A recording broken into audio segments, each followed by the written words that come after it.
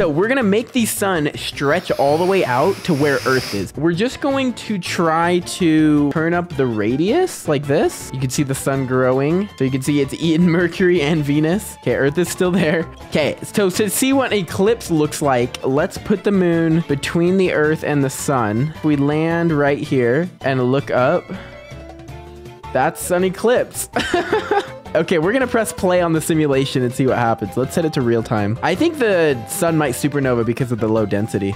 Oh, it's growing even more. Oh, look, yeah, it's exploding. Look at that. The sun was so light and like not dense that it exploded. The Earth is still here though. Let's see over time if this burns up or what.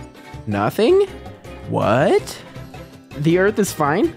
92% chance of life. I guess the Earth is fine from that. That is weird. But over time, obviously, the sun's not here and it will fly off into space just like all the planets and it will freeze and we will all die.